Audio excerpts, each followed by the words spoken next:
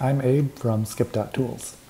In this video, we'll see how to use Skip to build cross-platform iOS and Android apps using Swift and SwiftUI. So let's dive right in. The first thing you'll need is the latest version of Xcode. You can also generally use Xcode betas, but we recommend that you have the production version installed as well. You'll also need Homebrew, and in order to run your Android app, you'll need an Android emulator. The easiest way to get that is to download the latest version of Android Studio. As you become a more advanced Skip user, you might also choose to open your project in Android Studio to add Android-specific code. Once you have those prerequisites installed, it's time to install Skip. We'll use Homebrew to get the latest version. There we go, Skip is installed. If you already had Skip, use the skip upgrade command to make sure you're on the latest version. Now that Skip is installed, we'll use it to get the latest version of the Swift Android SDK in order to compile Swift for Android.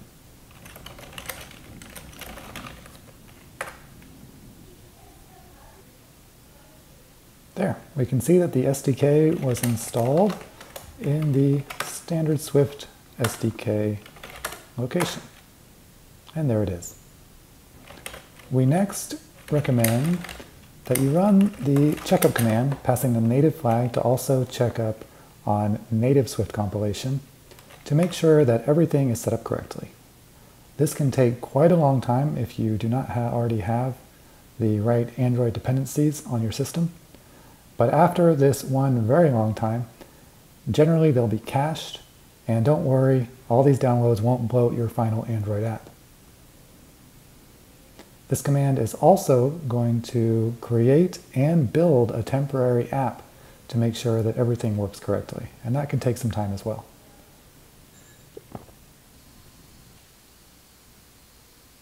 Great, everything passed. If you see any failures here, run the command again with the -v argument to get verbose output, and feel free to contact us on the Skip Slack channel for help. We're now ready to create our first cross-platform Swift app with Skip, but before we do, we need to make sure that an Android emulator is running. Let's launch Android Studio. Use the ellipsis menu on the welcome screen to launch the virtual device manager. If you don't already have a device, use the plus button to create one. I usually like to create a Pixel 6. Select your API level and go ahead and finish. Mine is already here, so I'll get it up and running.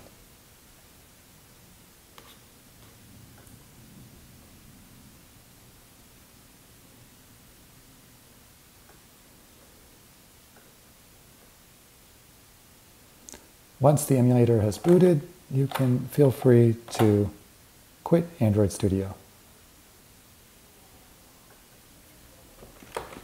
If you use the adb devices command, you should see the running emulator in the list. So let's get started. We can use skip create to create our first Skip project. We select the type of project. A mobile application is the default. We then select whether we want a natively compiled Swift project or a project in which Skip will transpile your Swift source code into Kotlin. The default is a compiled project. This has certain advantages, like being able to use thousands of Swift third-party libraries out of the box. You can read about the trade-offs between compiled and transpiled projects in our documentation. We then enter a hyphenated project name. We'll use Hello Skip. The camel case name of the main app module. We can optionally choose to create a multi-module app, but we can always add or subtract modules by editing package.swift as you're used to in standard Swift projects. We then need a bundle identifier.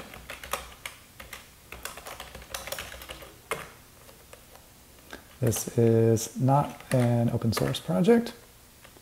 We do not need a Git repository. By default, we'll add Fastlane configuration for deployment. And do we want to pre-build the project? This defaults to yes.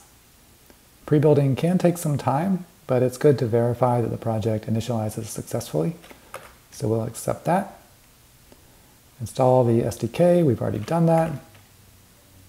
Do we want to open the Xcode project once it's initialized? I'm going to choose no here because I'm going to use an Xcode beta instead of the production Xcode. Skip will then create your project, and if you've chosen to pre-build it, it'll do that as well. That might take some time. Okay, our project has been created and pre-built. There weren't any problems. Let's launch Xcode, and we'll open it up.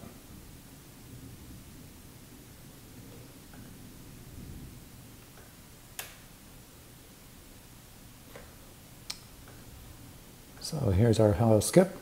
Skip has created a workspace for us. If you want to find the actual project, that is in the Darwin folder. But let's go ahead and open up the workspace.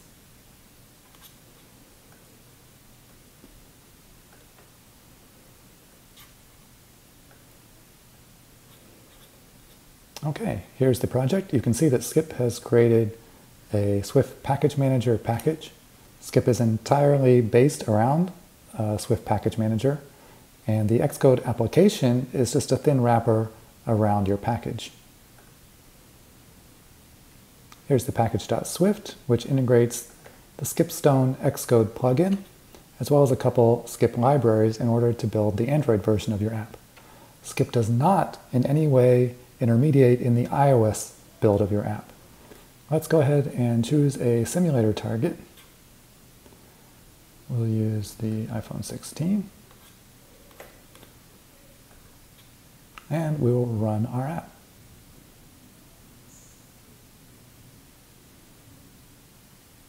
Initial builds may take some time because it also has to build all of the Android libraries and so forth, but subsequent builds shouldn't take too long. Great, the build succeeded. It'll launch on the iOS simulator and the Android emulator. Now you can immediately see that the apps aren't pixel identical. Skip builds fully native apps for each platform using the native UI toolkit. That means you're seeing unmediated SwiftUI on iOS, and our SwiftUI is translated into Jetpack Compose on Android. But while the details of the UI may be different, the overall structure and functionality is the same.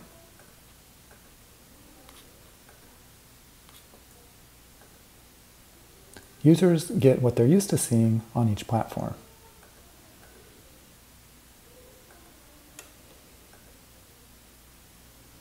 Let's look at the source.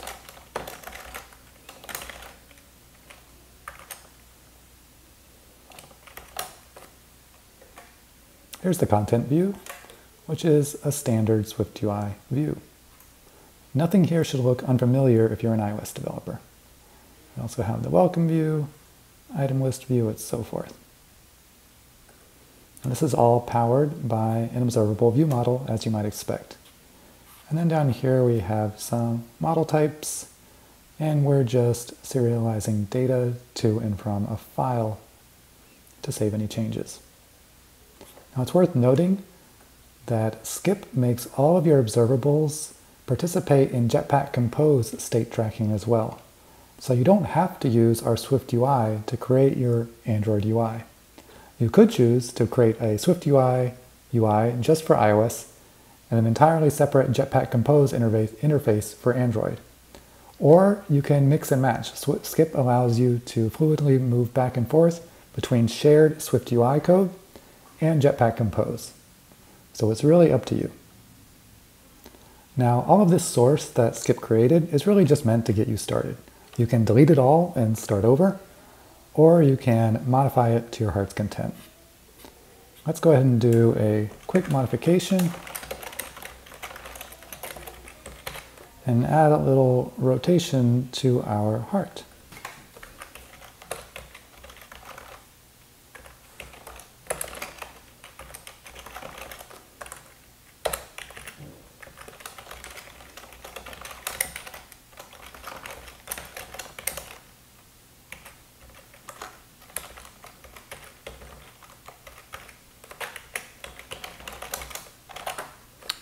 There we go. We've added a slider that should rotate our animating heart.